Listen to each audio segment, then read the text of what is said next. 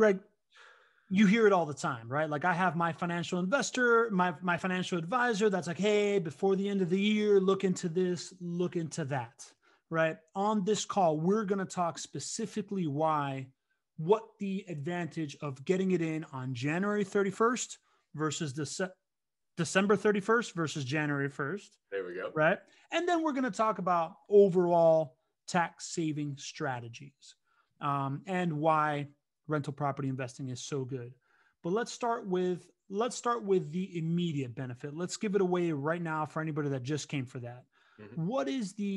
What's the difference between buying a rental income property on December 31st, 2020 versus January 1st, 2021?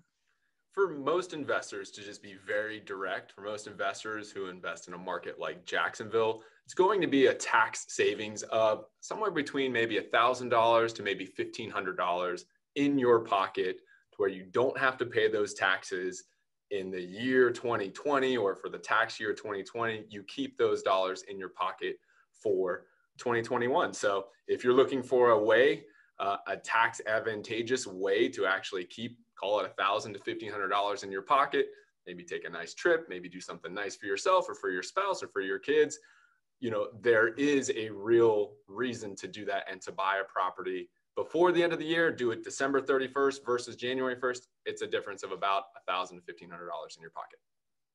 So it's $1,000 to $1,500 in your pocket. Can you kind of walk me through why that happens, how it happens? Like why is that? Yeah, absolutely. So we're going to go through all of the tax savings opportunities with rental properties, which is one of the reasons that I love rental property investing. It's one of the reasons that I'm not alone. Many of you who are watching love tax savings strategies through rental property investing. And it's also the reason that you hear professionals out there say, you got to buy rental properties. You got to buy hard assets. You got to get the tax savings opportunities there. So specifically what we're talking about here, though, we want to answer that question that I know is on a lot of minds of those individuals. When you invest in rental properties, you're going to get the opportunity to get those incredible tax savings whenever you buy those rental properties throughout the year. And if you buy it early on in the year versus the end of the year, most of those tax saving strategies are going to be enjoyed by you on a prorated basis for that year, depending on when you actually close on the property. What I'm speaking about here, and the real reason to buy before the end of the year, is there's one write-off that you can take that happens in the year that you purchase it, that you'll have to wait an entire year next year to take that write-off. And specifically what I'm talking about are the closing costs on the purchase of your rental property. So if we're kind of running the numbers here, and we're saying that, typically your purchase price for a property in Jacksonville is about $180,000. And we're saying that typically closing costs for that property is going to be somewhere around 2.5% of that, which gets you to about $4,500 in closing costs. And then you assume that you're in a 30% tax bracket.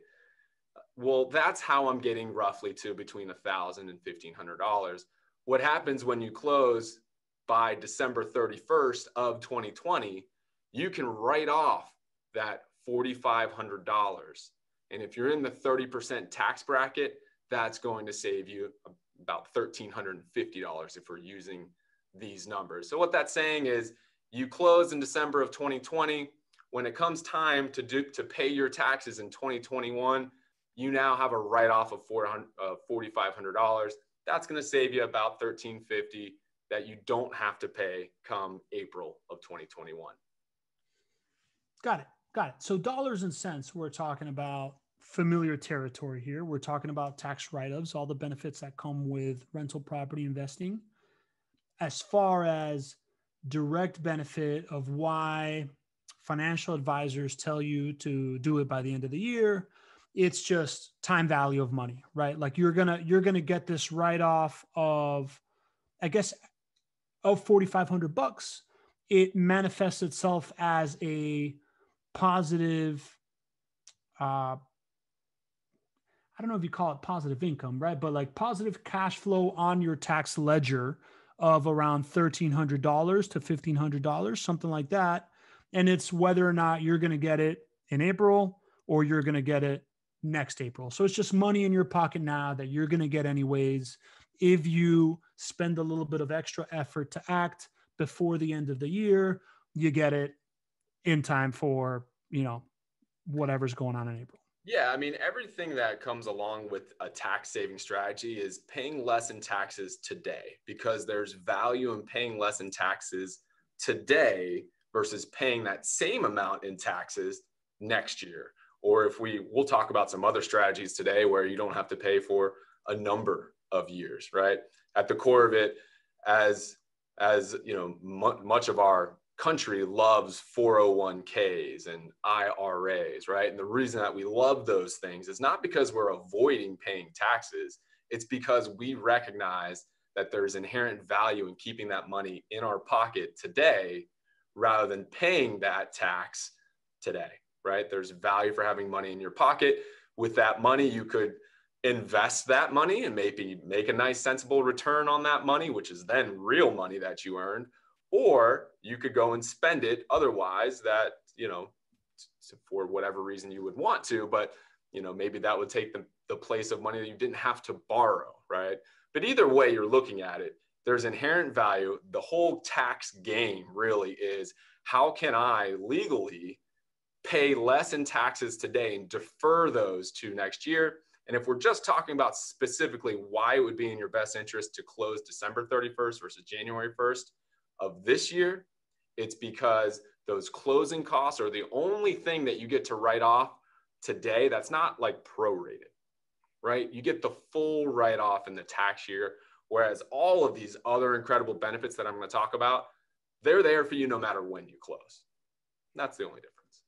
Cool. So there's going to be an ongoing theme of this like time value of money kind of thing going on here.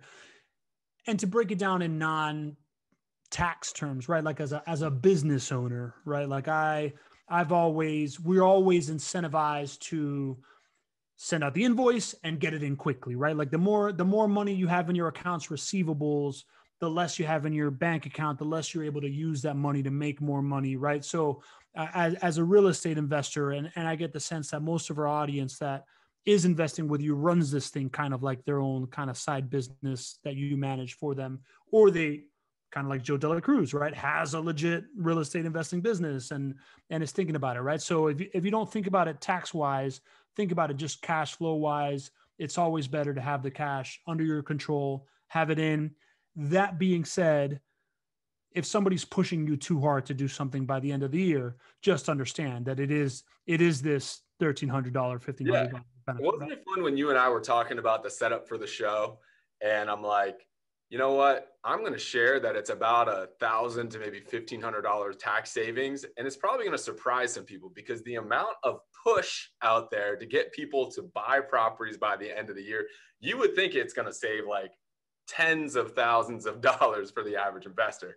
And I just wanted to share that with you guys. When I was investing and starting early on, I would always hear like, wow, everybody is saying I got to close on these properties by the end of the year, by the end of the year, by the end of the year, right? $1,000 to $1,500 is amazing to keep in your pocket. And that's something that you don't get for most other asset classes.